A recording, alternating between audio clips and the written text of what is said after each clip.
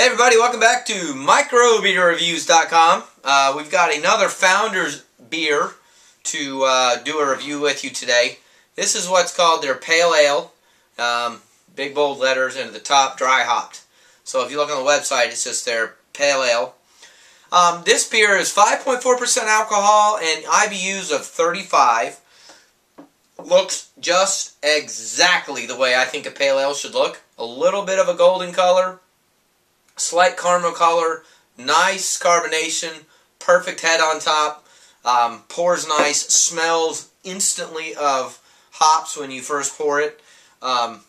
Really cool label, by the way. I'm big into marketing. If you've watched my other videos, it's got like grain and this chick, this woman with flowers and like this I don't know what you call it, almost kimono thing on it. I don't know if you can see it in the camera real clear. It's really cool. I didn't know what it was at first. I just stare at it, but it's a pretty cool label. I like it a lot. This beer to me is what you call your classic pale ale. Not too hoppy. IBUs of 35. Alcohol content right down the middle of the road, 5.4%. $11 a six-pack. They describe it as a testament to Cascade hops in a bottle. Medium-bodied pale ale, which it is. A distinctive citrus flavor and a distinctive floral hoppy aroma due to the aggressive addition of hops during fermentation. You'll notice a slightly malty sweetness, hence the coloring I just told you about, with a balanced hop finish. Perfect to enjoy anytime or anywhere. I'm a big hop fan. I like hoppy beers. I like pale ales a lot. They're my favorite blend of beer. This one I've never had before. This one is what I call exactly what a pale ale should be brewed like. So, if you like pale ales, you'll like this beer. If you like hoppy beers, you will like this beer. It is more, to me, on the floral side than the citrusy side. I don't like a lot of floral. I don't like a lot of flowery undertones. It's not overpowering, but if you like more citrusy, you might give it a lower rating than I do. If you like more citrusy, God, I can give you all kinds of different suggestions for that. But anyway, it's a very balanced beer. It is medium-bodied. It tastes real good in your mouth. It's got good flavor to it. Smells awesome. The citrus floral aroma with the hops, this is one of the better smelling pale ales I've opened in a while. I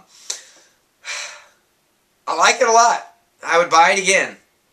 I personally, we've done a review recently of their all-day session ale. I like that better than this with Founders.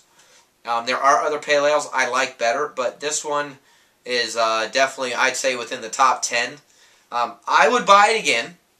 I'm going to trade this beer with several people and get their take on it. Like I said, it's the first time I've ever tried it. So if you've tried the Founders Pale Ale, let me know what you think, please. There is Founders does some limiting distribution, so it might not be available for everybody. But as far as I can tell, this is widely distributed. I like it. I would probably give this about a 3.5, only because there are other pale ales that I like a little bit better, and there are other Founders beers that I like better. But let me repeat myself, which I'm not a fan of, but it's worth doing. I would buy it again. I'm glad I bought it. I'm definitely going to trade it. And I typically don't trade beers unless I like them.